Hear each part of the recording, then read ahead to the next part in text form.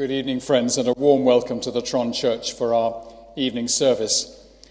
Let me begin with some words from the prophet Isaiah to encourage us. Isaiah chapter 35. Strengthen the weak hands and make firm the feeble knees. Say to those who have an anxious heart, be strong, fear not. Behold, your God will come with vengeance, with the recompense of God. He will come and save you. Well, let's begin our service by singing together hymn number 291, number 291, Christ triumphant, ever reigning, Saviour, Master, King, number 291.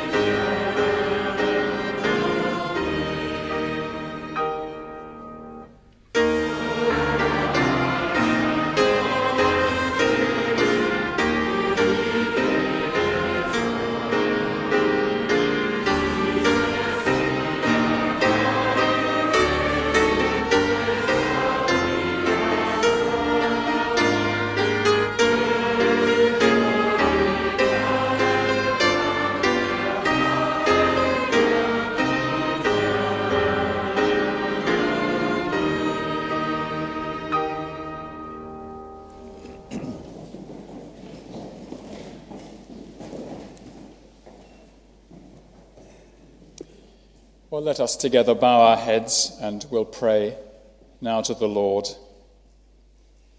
who is strong, and we who are weak and in need of him come to him together tonight to praise him and to trust him afresh. I'll read some further words from Isaiah chapter 35, which speak of the kingdom as transformed by the Messiah. And a highway shall be there. It shall be called the way of holiness. The unclean shall not pass over it. It shall belong to those who walk on the way. Even if they are fools, they shall not go astray. No lion shall be there, nor shall any ravenous beast come up on it. They shall not be found there, but the redeemed shall walk there. And the ransomed of the Lord shall return and come to Zion with singing. Everlasting joy shall be upon their heads. They shall obtain gladness and joy, and sorrow and sighing shall flee away. Dear God, our Father, we look up to you from our present life in this old world, the old creation, and we look ahead, we look forward in the light of these wonderful words of the prophet to that new kingdom, the kingdom of the future, where no ravenous beast will come to destroy your people, and no unclean thing shall be there, but rather we shall return finally to your city, the New Jerusalem, with singing, and we shall be filled with everlasting joy, gladness and joy in that place where sorrow and sighing are not known anymore. So we give you our thanks, our dear Father, that we can trust you here and look forward to seeing you there. And we pray that as we seek to serve you and to serve the Lord Jesus in this country, in our own lives, in our places of work and our families and our studies, we do ask that you will so guide us as to help us to honour you. We pray that not only our lips but our lives may speak of the transforming grace that you alone give us. We pray indeed that you will fill us afresh with your own Spirit, so that our lives may be full of you and your values, your way of looking at life, and that you will give us opportunities to speak of you and of the Lord Jesus to others. So please be with us tonight, our dear Father. Speak to us through your word, we pray. Help us to love you more truly and deeply as we sing, as we listen to your words read and expounded. We pray that our hearts will be warmed and our wills galvanized and challenged to serve you more truly. We pray that as a result of being here for this evening hour, you will equip each of us to serve you better. So have mercy upon us, we pray, and please grant these requests for the sake of Jesus Christ, our Lord and Saviour. Amen. Amen. Rupert Hunt-Taylor, who's one of our associate ministers, is going to have a word now. Let me just say as he comes up how very good it is to see everybody here. And if you're new here, and I'm conscious that at this time of the year, university students who've come perhaps for the first time to Glasgow may be feeling a little bit not fully yet at home, but we do hope that you'll be at home here. And do introduce yourselves to us afterwards. Rupert. Well, if that's you, if you're a new student here for the first time, let me welcome you especially warmly. My name's Rupert. I am associate minister here and part of a large team of folk who help to look after our students and young workers. If you are new to Glasgow, let me really encourage you to get stuck in at a decent church as soon as you can. I know it's very tempting to hop around for a long time, all of your first term, trying to find the perfect church. I promise you won't find one, and it's certainly not us. But if you do find a church that loves the Lord and helps you to grow in him, well, stick with them. One excellent way to do that here would be through Release the Word, which is our midweek Bible study for students and young workers. We meet on a Thursday night at 6:45 for a meal and short talk and a Bible study. It's an excellent way to get to know other young Christian students. That's very important, especially in a big church like this. It's an excellent way to learn from God's word, but above all, it's an excellent way to grow in confidence in the Bible. That's what we're all about. If you come along for 3 or 4 years to the Release the Word program, then I hope by the time you leave Glasgow, you'll be confident wherever you turn in God's word to learn more about Jesus, and you'll be ready to go out and serve him wherever you end up after this. So do come along, give it a go this Thursday night at 6:45. And if you're settling into Glasgow, then finally, do please get in touch with us. If there's anything we can do, we'd love to hear from you. You'll find our email addresses on the church website. We'd really love to get to know you. See you this week. Thank you very much, Rupert. Did you say 6:45? Okay. And is there a meal first? There is a meal first, isn't there? A good meal. A good, sustaining, satisfactory kind of meal. Good, that's what students need, and the rest of us too, but you'll enjoy that anyway. Now, just one or two other things for me to say. I think most of you will have had a copy of our notice bulletin for this sheet. If you haven't had one, I think you'll find some more out on the trolleys outside afterwards. But that should tell you everything, really, that's going on in the life of the church this week. Lots of regular things. One special thing to mention, this coming Saturday, the 26th of September, there's to be a special meeting starting at 10 o'clock here, running through till 1 o'clock, to celebrate 150 years' work in Asia for the OMF, the Overseas Missionary Fellowship. And Scott Murray and Willie Phillip are both speakers at that. So do come along to that if you'd like to, this Saturday at 10 o'clock here. After this service, there will be teas, coffees, and such things served downstairs in the, what do we call that room now? The Glasgow room, the one with the pictures of Glasgow all over it. You'll find tea and coffee there, so do mingle around. It's a good chance to meet people, to press the flesh, to encourage people, and be encouraged as well. Good. Well, now we're going to sing together again, and then after that, Andy Gemmill, who's going to be preaching for us tonight, will come and read the scriptures and take on the rest of the service. So let's turn in our hymn books to number 825, From a Life of Weariness, from my guilt and my distress, Saviour, to your side I flee, bring me back to Calvary. Number 825.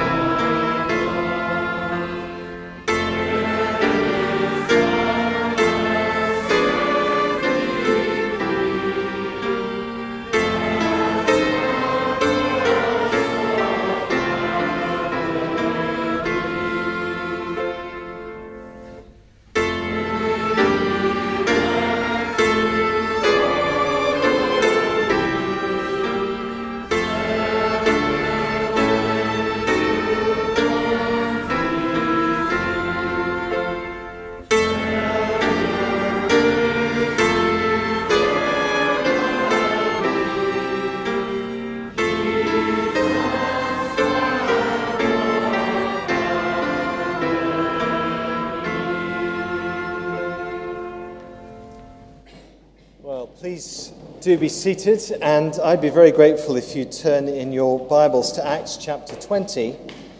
You'll find that on page 929 of the church Bibles. Acts chapter 20. We're going to be spending this evening and next Sunday evening in Paul's speech to the elders in the church in Ephesus.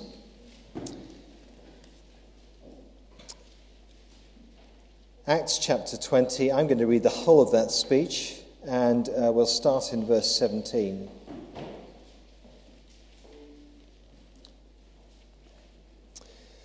Now, from Miletus, Paul sent to Ephesus and called the elders of the church to come to him. And when they came to him, he said to them, "You yourselves know how I lived among you the whole time, from the first day that I set foot in Asia, serving the Lord with all humility and with tears and with trials that happened to me through the plots of the Jews, how I did not shrink from declaring to you anything that was profitable, and teaching you in public and from house to house, testifying both to Jews and to Greeks of repentance towards God and of faith in our Lord Jesus Christ. And now, behold, I'm going to Jerusalem, constrained by the Spirit, not knowing what will happen to me there, except that the Holy Spirit testifies to me in every city that imprisonment and afflictions await me. But I do not account my life of any value, nor as precious to myself, if only I may finish my course and the ministry that I received from the Lord Jesus, to testify to the gospel of the grace of God. And now, behold, I know that none of you among whom I've gone about proclaiming the kingdom will see my face again. Therefore, I testify to you this day that I'm innocent of the blood of all of you, for I did not shrink from declaring to you the whole counsel of God. Pay careful attention to yourselves and to all the flock of which the Holy Spirit has made you overseers, to care for the church of God, which he obtained with his own blood. I know that after my departure, fierce wolves will come in among you, not sparing the flock. And from among your own selves will arise men speaking twisted things to draw away the disciples after them. Therefore, be alert, remembering that for 3 years I did not cease night or day to admonish everyone with tears. And now I commend you to God and to the word of his grace, which is able to build you up and to give you the inheritance among all those who are sanctified. I coveted no one's silver or gold or apparel. You yourselves know that these hands ministered to my necessities and to those who were with me. In all things, I've shown you that by working hard in this way, we must help the weak and remember the words of the Lord Jesus, how he himself said, "It is more blessed to give than to receive." And when he'd said these things, he knelt down and prayed with them all. And there was much weeping on the part of all. They embraced Paul and kissed him, being sorrowful most of all, because of the word that he'd spoken, that they would not see his face again. And they accompanied him to the ship. Amen. This is the word of the Lord. We're going to sing again. Number 427. Paul talks in this passage about testifying to the gospel of the grace of God. And we're going to sing of the grace of God now. Number 427. I will sing of the Lamb. Let's stand and sing together.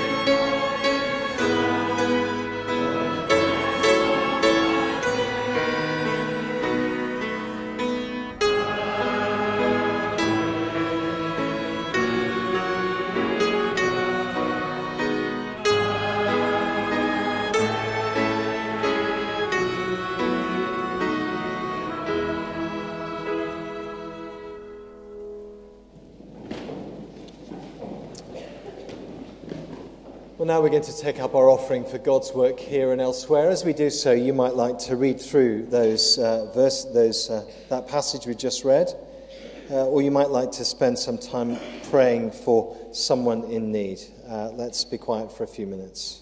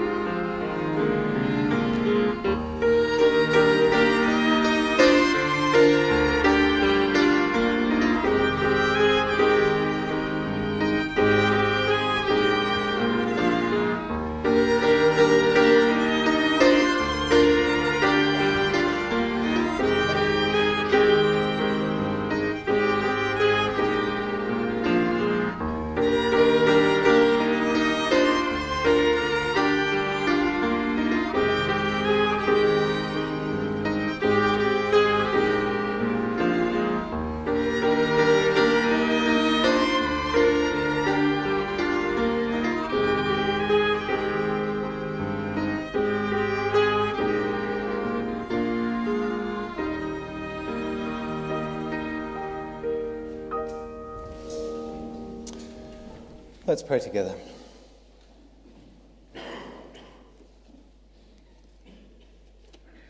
Consider the words we've just sung already this evening. When the wonders of your love fail my bitter heart to move, draw me, Lord, your wounds to see. Bring me back to Calvary. And again, dare I withhold my own life from his sovereignty? I shall give all for the sake of his name.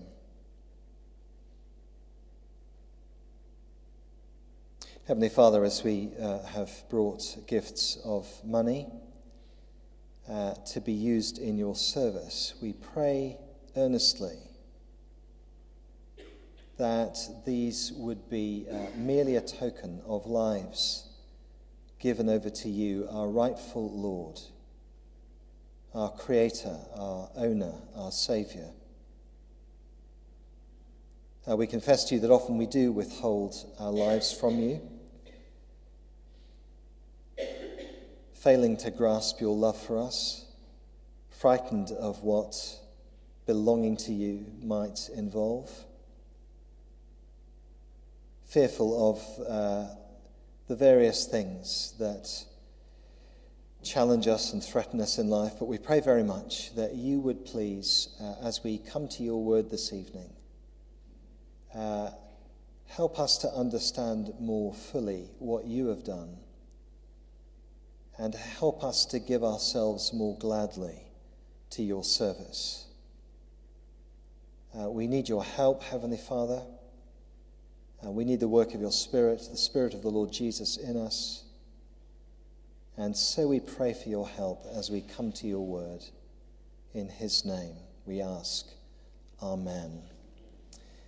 Let's turn, please, to number 556. We'll continue to pray as we sing this hymn and ask for God's help in understanding his word. Number 556.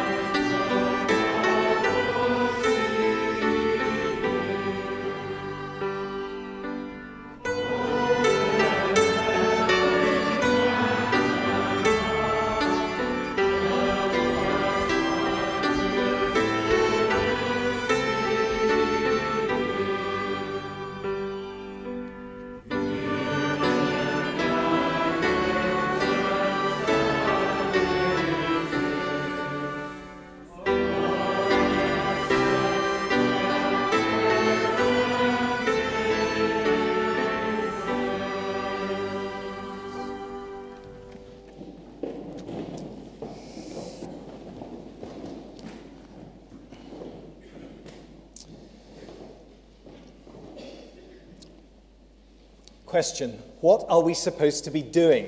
It's a really useful question, that question. It's generally a great help in life to know what you're supposed to be doing. And it's a great help in church life to know what church is supposed to be doing. What is the work of the gospel about? That's the question we're going to be asking this evening and next Sunday evening. No one in church work would ever say, we are not interested in the work of the gospel. However, one looks around the world and one sees Christians and churches doing quite different things under that label, the work of the gospel. So I ask the question again, what exactly are we supposed to be doing as the work of the gospel? What is that work? What does it look like? It's such an important question. It's an important question for all of us. It's an important question for you if you're involved in church leadership. What are you supposed to be doing as a leader in church? What sort of work are you supposed to be promoting in the congregation in which you're responsible? When I was in church ministry, I found I needed to be reminded of that issue regularly because I found I easily forgot what I was supposed to be doing. It's very important if you're leading a group in church. What are you supposed to be doing in your Sunday school class? What's it for? What are you supposed to be doing if you're a leader in Tron Youth or Activate? There are so many things you could do for an hour or two with a bunch of young people or children. What are you supposed to be doing? What's the Christian thing to do with them? And it doesn't matter whether you're leading a Bible study group or being a church elder, helping with your Christian union as a student, or merely doing the thing that we all do, that is to say, interacting with other people all the time, Christians in church, everybody outside church, the same question surfaces all the time and demands an answer. What am I supposed to be doing here? The beginning of an academic year is a good time to address that kind of question. And so for these next two Sunday evenings, we're going to be looking at Acts chapter 20 and the great speech of the Apostle Paul to the elders in the church in Ephesus. Now, I don't know how familiar you are with the book of Acts, but the book of Acts is an interesting book in that most of the important action in this book happens in the speeches. That's where the real action is. And in this speech, we have perhaps the most straightforward and extended description anywhere in the New Testament of what the work of the gospel involves. Who is speaking? Paul, the apostle, the church planter, the itinerant evangelist. Who is he speaking to? The leaders of the church in Ephesus, which he has been working in and is just about to leave for the last time. Paul has had a long association with this church, 2+ years. He made a very brief visit on his first missionary journey. You can find that in Acts chapter 18. A much longer stay in his second missionary journey, Acts chapter 19. And a very significant work was done by Paul in Ephesus. Turn please to Acts chapter 19. Look at verse 10. This continued for 2 years. That's Paul's daily speaking in the hall of Tyrannus, so that all the residents of Asia heard the word of the Lord, both Jews and Greeks. Not only was his work influential in the city of Ephesus, but in the whole region as a result. And it was a work of great breadth. And notice also it was a work of depth. We have in verses 18, 19, 20, a massive public repentance with the burning of magic books of a huge cost. Now, what is Paul doing in Acts chapter 20? Well, he addresses these elders and he tells them that when he is gone, they are to continue to do the same work that he did while he was still with them. He urges them to do what he has been doing. Now, folks, let's just pause for a moment. I wonder if you realize just how surprising that is. Paul the apostle tells the regular leaders in the church in Ephesus that when he's gone, they are to continue to do what he has been doing. That is a remarkable thing. You see, in so many ways, he is not quite like them. He's God's chosen messenger to the non-Jewish world, the apostle to the Gentiles. It's a unique position. There's no one like him. He's an itinerant and evangelist and pastor and planter of churches. They're not going to be wandering around all over the Mediterranean. They're going to be sticking in Ephesus. And yet, despite his unique role, and despite the real differences in their patterns of ministry, he urges them in this speech to do what he has been doing. That is a remarkable thing with huge implications. You see, the heart of the Christian ministry is precisely the same, no matter whether you're the apostle to the Gentiles or an elder in the church in Ephesus. It's precisely the same work. And of course, that means that this is a speech not just for Paul the apostle, and not just for the Ephesian elders, but for us as well. You see, if Paul's pattern is the pattern for their ministry back then it's the pattern for all Christian ministry. You see, there is a shape to Christian ministry and Christian living that is transferable. You follow the apostle. The elders in Ephesus are supposed to follow the apostle. All elders everywhere are supposed to follow the apostle's pattern. And it's not just for church elders, of course. It's for anyone exercising some sort of responsibility in Christian ministry, which means, of course, that in certain respects it's for every Christian. For every Christian has responsibilities for the work of the Lord with one another in varying measure. There are so many different situations in which the work of the gospel is to be carried on. From your office to your home to your church youth group, the basic work is the same, though the circumstances differ. This is very important for us. Let me illustrate. One year, when the children were quite small, we went camping one summer holiday in Germany. It was very hot. Too hot, really, especially for small persons.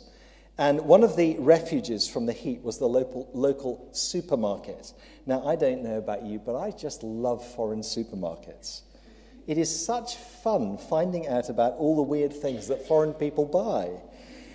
The most interesting thing about German supermarkets is the sausage counter, because there are so many sausages in the sausage counter. I mean, back at that stage, when we went on holiday, in a regular English supermarket, you found two sorts of sausages, the regular ones and the economy ones.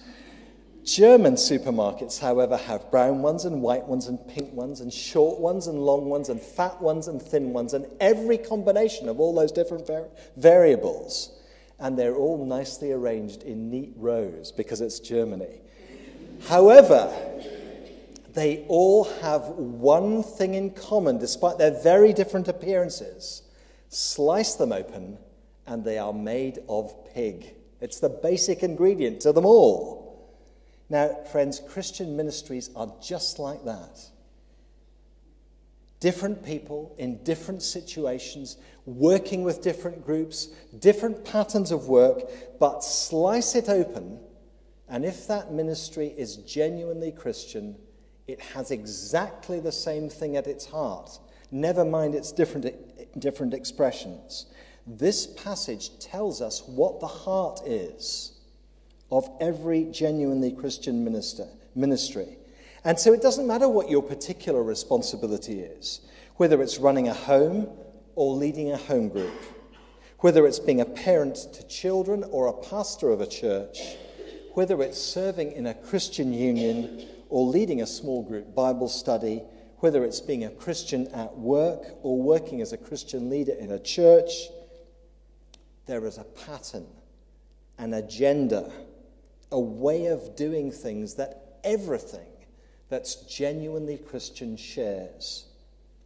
Our circumstances in life may differ, but from Paul's example, we will learn the shape of Christian ministry, a shape that every Christian is to promote and be involved in. Now, this week we're going to be looking mainly at the first part of this speech. And the first part of this speech majors on Paul's example. Next week, we'll look mainly at the second part of the speech, and the second part of the speech majors on his instructions to the Ephesian elders. But he starts off with his example, and so that's where we're going to start. Look how he starts the speech in verse 18. You yourselves know how I lived among you. And he goes on about how he lived among them for quite a while. Now, folks, we live in an age of self-advertisement. Look at me. Listen to my podcast. Read my blog. Here I am. Love me. And Paul is often talking about himself and what he did. And one of the things we naturally ask in this age, shouldn't we be a bit suspicious of someone who points to his own example all the time? Well, we'll find from this speech that Paul does not talk about what he did in order to make people like him. In fact, he's talking to people who are devastated that he's going to be departing from them. They like him already. No, he reminds them of what he did so that they should be crystal clear in the middle of all the emotion of the departure, so that they should be crystal clear about what he was doing and why he was doing it and what they must therefore do when he's gone. And he speaks about his life and his methods so that they will be reminded that he was authentically following the Lord Jesus. Now, the ideas are packed in here. For what it's worth, I think this is not the full speech, rather a digest of the speech. And we're going to rattle through the detail. It deserves much more time than we can give it. But first, let me point you to two things the elders know. Verses 18 to 21. You yourselves know how I lived among you the whole time from the first day that I set foot in Asia, serving the Lord with all humility and with tears and with trials that happened to me through the plots of the Jews. He expects them to be able to recall the way he lived. His words imply that he had a consistent pattern of living. Note the words, how I lived among you from the first day that I set foot in Asia. I've done it all the time. 4 things are mentioned in verse 19 about the way he lived. First, he served the Lord. He reminds them that he was not first of all their servant, but the Lord's servant. He was not first of all someone who followed their agenda, but first of all someone who followed the agenda of the Lord Jesus Christ. This is very important indeed. If your first concern in Christian life and Christian ministry is pleasing people, then there are important, necessary things that you will find it very, very hard to do. Many people in church leadership want to be liked so much that there are things they just can't do and things they just won't say. But they could remember that he was a servant of the Lord. There was a higher authority there for him. However, that did not mean that he cared nothing for people or nothing for people's opinion. You see, there are some people who, under the guise of serving the Lord, are just arrogant and self-centered, unwilling to listen to anyone, not open to correction by people.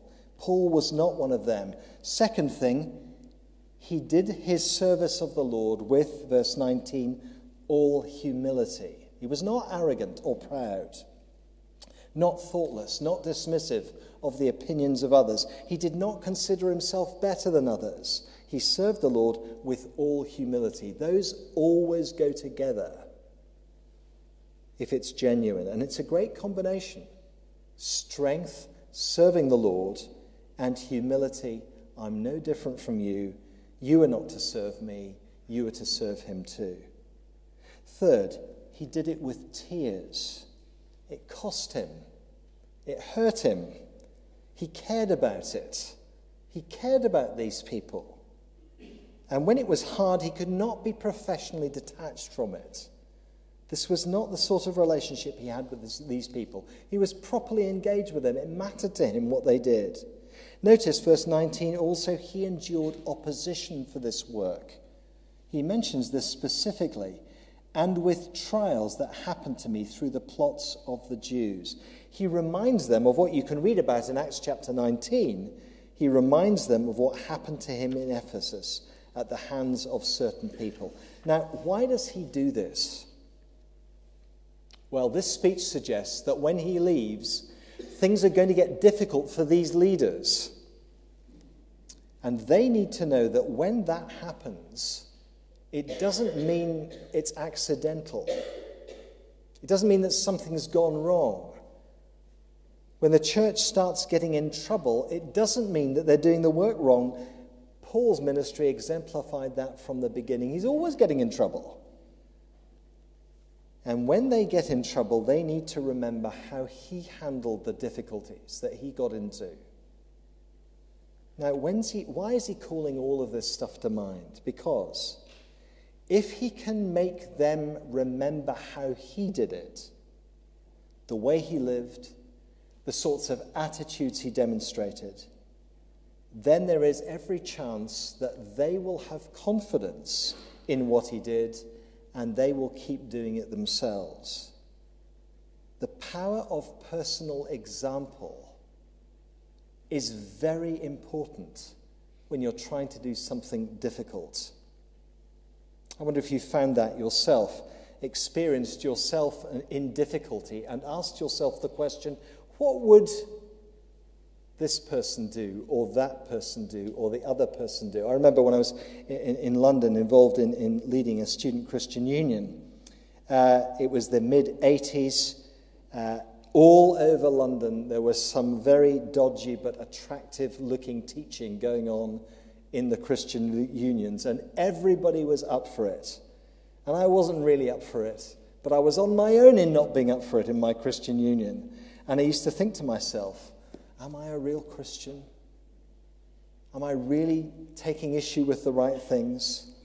And once upon a time, I remember thinking to myself, what about Dick Lucas? Dick Lucas was the minister of the church that I was involved in.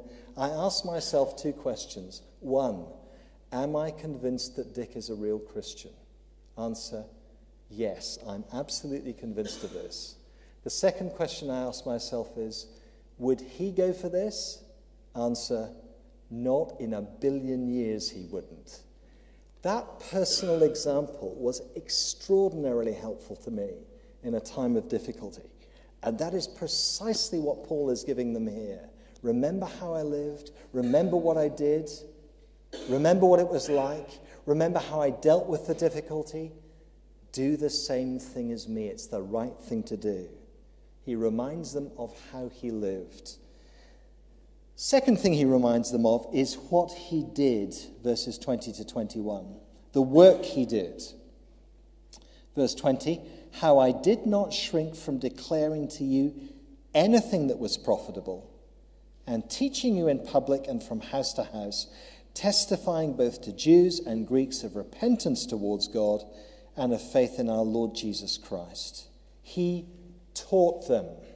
That was his core work. The core work of the gospel worker is teaching people things. What things? Well, it's described here in a number of different ways. Verse 20, I did not shrink from declaring to you anything that was profitable. Verse 24, he calls that message the gospel of God's grace. Verse 27, he did not shrink. Again, he uses that idea. Did not shrink from teaching them the whole counsel of God. What I think he's talking about here is the gospel message and its implications. He taught them the gospel message and its implications thoroughly. Notice that twice he mentions that he did not shrink from teaching them. And that implies that there are some things about the gospel message that you might shrink from teaching, presumably because you think they'll provoke a reaction. Why does he tell the elders this? So that they will not shrink from teaching the same message that he did. Notice verse 20. He did it in different ways, in different situations, public and private. In other words, he was at it all over the place and all the time. A variety of circumstances, the same message. One gospel, one method to his work, to declare that gospel, to bring that gospel to bear on the lives of his hearers. Notice, he aimed for a result. Verse 21. There is one response to that gospel. Repentance towards God and faith in our Lord Jesus Christ. Turning towards God in repentance and trusting the Lord Jesus. That is the start and the progress of the Christian gospel in somebody's life. Paul is not just talking here about conversion, about the beginning of the Christian life, about becoming a Christian. We often think of the gospel message as a bit like a kind of serial number that kicks off the Christian life. You know, you type the code into your software and it unlocks it. That's not what the gospel is, and that's not the response. Repentance and faith is the right response to God all the way through the Christian life from beginning to end. So if you've stopped being a repentant person, you've stopped responding rightly to the gospel. If you've stopped exercising active faith in the Lord Jesus, you've stopped responding rightly to the gospel. That's the way you started. That's supposed to be the way you continue. And notice how Paul aimed for that response in everyone. Look at verse 20 again. Verse 21. Testifying both to Jews and to Greeks of repentance towards God. In other words, there wasn't a different response for different groups of people. There's one response for everyone. Both the religious Jew and the pagan Gentile are in exactly the same boat when it comes to responding to God. The gospel message is a great leveler. Everybody has to respond the same. So there is not a single person in this room for whom more is demanded or less is expected. There are no classes of people here. One of the things we do Sunday by Sunday is remind ourselves that we are all just the same in front of God. It doesn't matter what our backgrounds are, the gospel makes the same demands on all of us. To turn away from self-centered living towards God and exercise faith in the Lord Jesus Christ. So do you see what he does? He reminds them of two things that they know.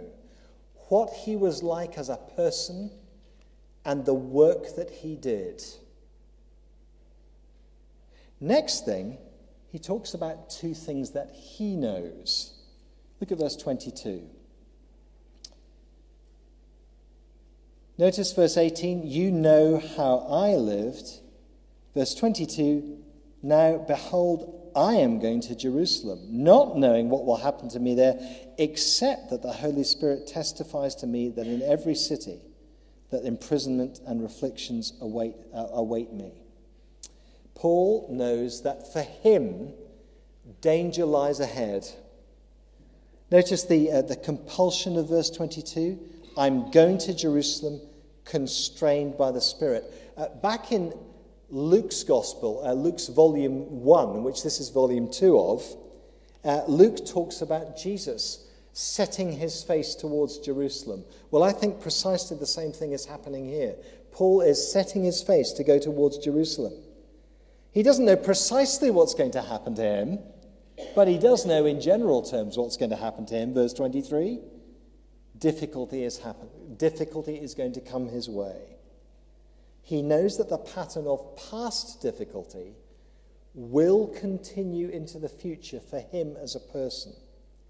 Why do his elders back in Ephesus need to know that? Because inevitably the same will be true of them if they follow his pattern. Guys, he says, remember what it has been like for me so far. I know it's going to be like that for me in the future. Therefore, of course, it's going to be like that for you too. Now, folks, we don't all have exactly the same role in the great plan of God. But of this we can be sure, that the gospel, when made clear, brings hardship in response. Sometimes more, sometimes less, but it's always there. In the background, in the foreground, it's always there. The gospel, if it's clear, will bring hardship for those who speak it and those who promote it. It was true of Paul. It was true of the Ephesian elders. It must be true also of us, therefore. If we're going to be obedient to the Lord Jesus, personally and corporately, it must bring hardship. The Holy Spirit testifies to that in the Scriptures. Some degree of difficulty is inevitable. And I just want to say, if you're in difficulty now because of following the Lord Jesus, be encouraged. You're in terrific company. You're in the company of the Apostle Paul and the Ephesian elders, and indeed of every Christian and every Christian group that's ever been genuinely Christian and pursued the gospel. Paul knows that danger lies ahead. Second thing he knows is, interestingly, that his job in Ephesus is done now. Look at verse 25. Behold, I know that none of you among whom I have gone about proclaiming the kingdom will see my face again. Therefore I testify to you this day that I am innocent of the blood of all of you. Why? For I did not shrink from declaring to you the whole counsel of God. He has done his job. Now, it's a very interesting way of describing, because if you talk to any minister, they will tell you that the work of ministry is like a bottomless pit. They often use that phrase, incidentally. But actually, says Paul, no, my job here is done.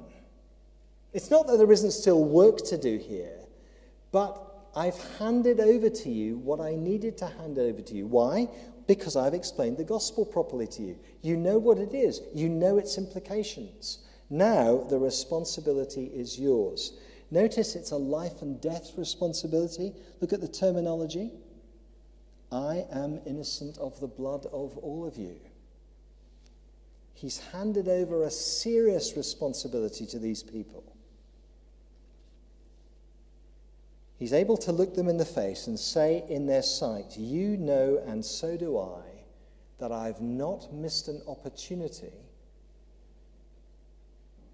to show you how the gospel affects your lives and your church. It's over to you now.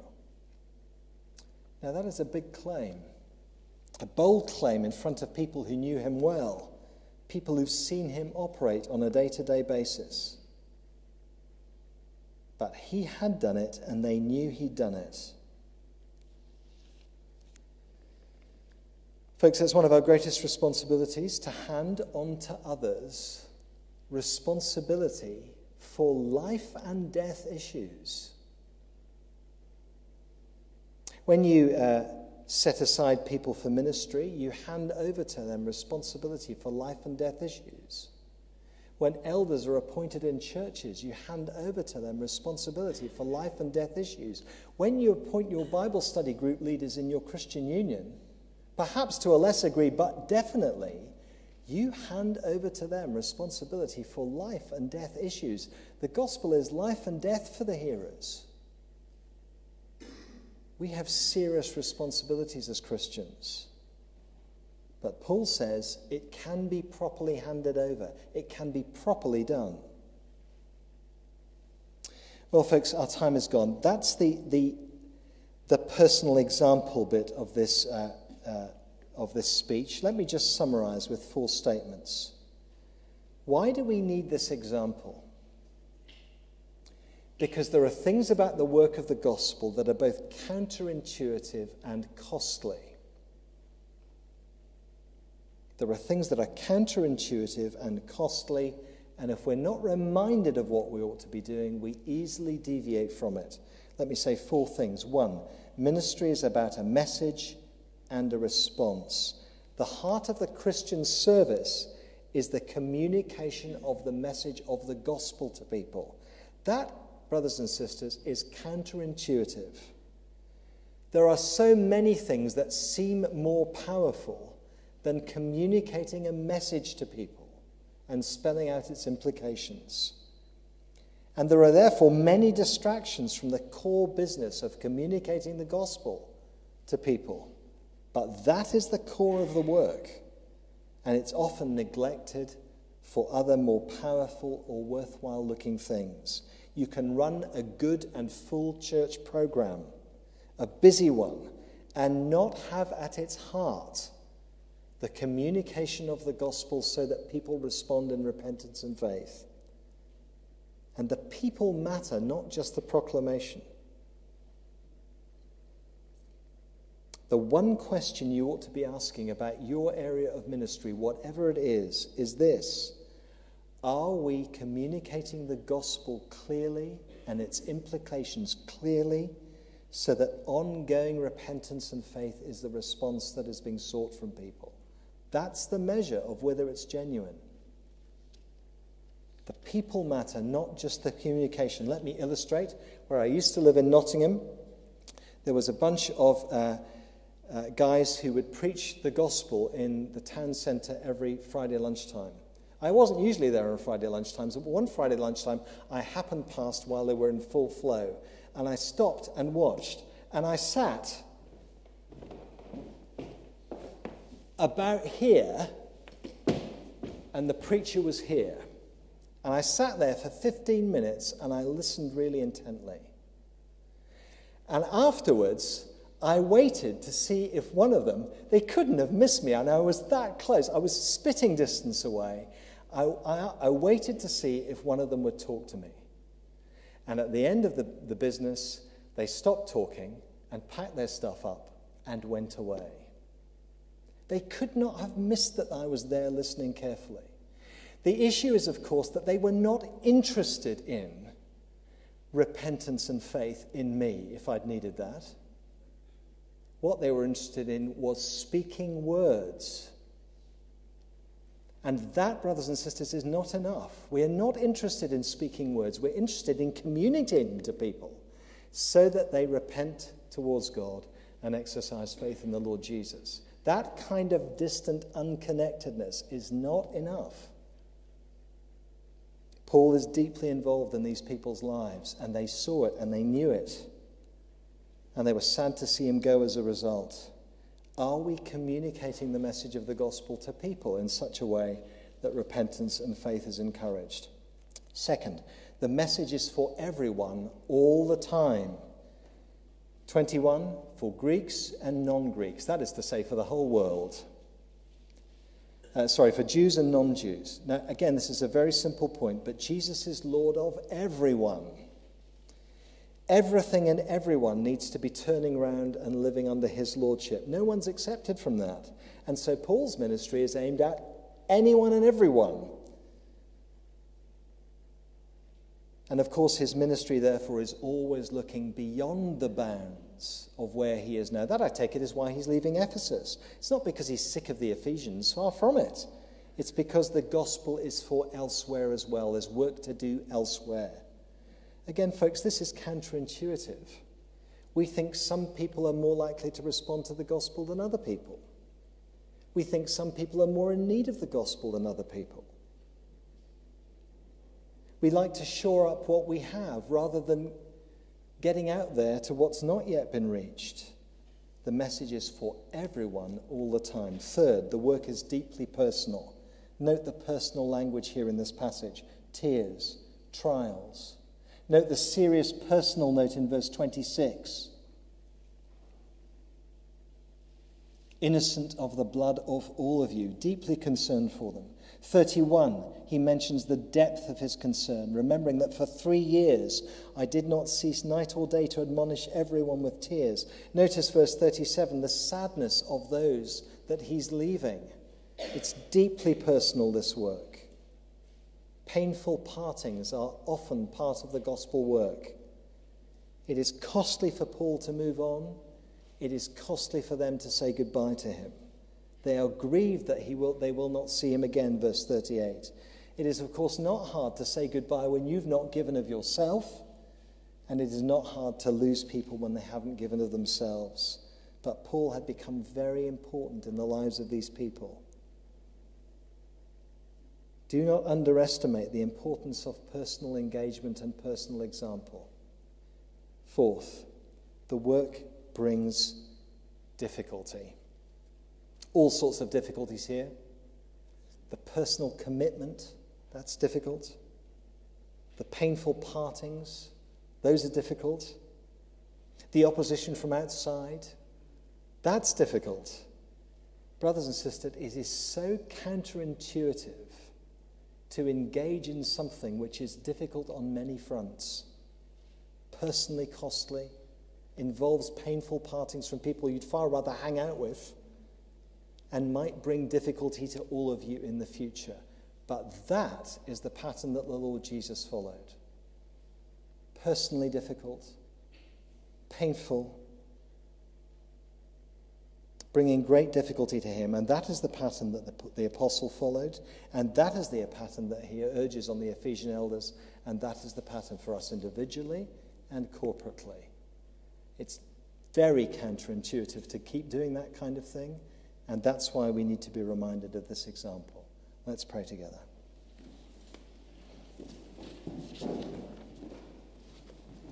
Let's just have a few moments to respond in the quiet to what God has said to us. And then I'll lead us in prayer for some of these things. Let's be quiet together.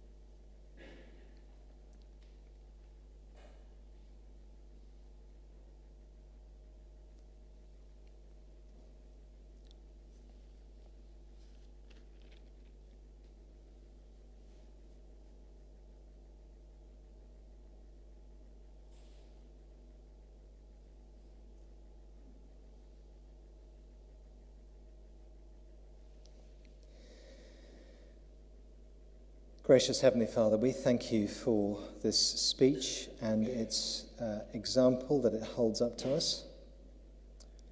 We thank you for this clear description of the pattern of Christian ministry. We thank you for the apostles' willingness to engage in this difficult and demanding work. And we recognize that he passes that work on not merely to the church leaders in Ephesus, but to church leaders in every age, and indeed, in some measure, to every believer as we all exercise some responsibility for the work of the gospel. And so we pray, Heavenly Father, that you would convince us individually and corporately of the truth of this way of doing things. We acknowledge that this pattern of doing things is difficult and counterintuitive. There are many things that are more comfortable, many things more straightforward, more impressive looking. And we pray that you would please help us as individuals and as a congregation to give ourselves to the work of bringing the gospel to bear on the lives of all sorts of people, no matter who they are, such that repentance towards God and faith in the Lord Jesus becomes a possibility for them. And we thank you for those who faithfully passed on the gospel to us. We pray that we might be faithful passers on and promoters of the gospel to others. We pray, Heavenly Father, for our nation. We acknowledge that there are many, many different patterns of so-called gospel ministry in our country and in our world, and not all of them conforming to this. And we pray that you would raise up, please, many men and women absolutely convinced that this is the thing to do,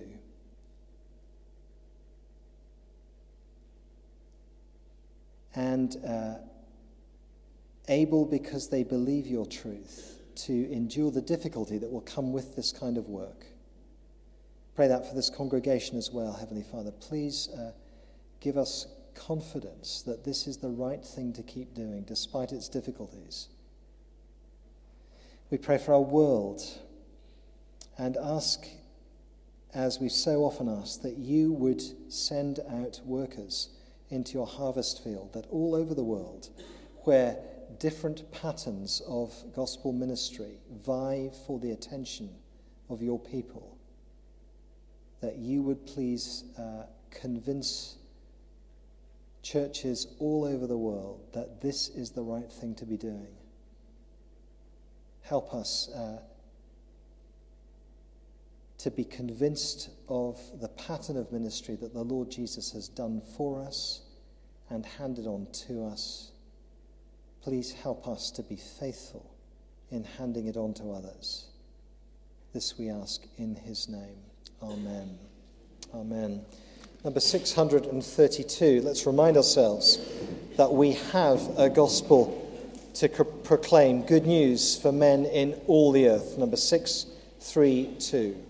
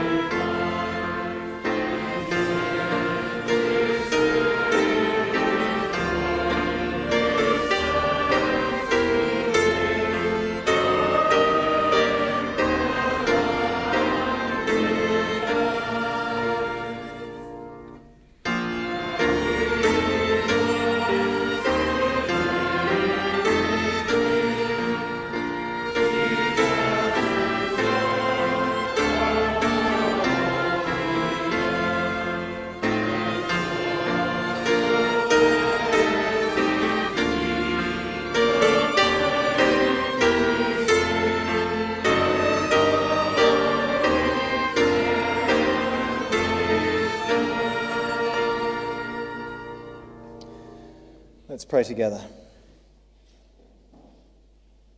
We've just sung these words, not in a royal house or hall. hated by those he came to save, lonely suffering, life given for those he loved. We rejoice to name such a king as our King.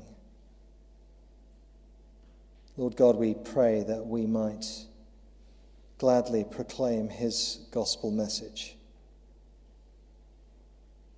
sing his glory, tell his worth.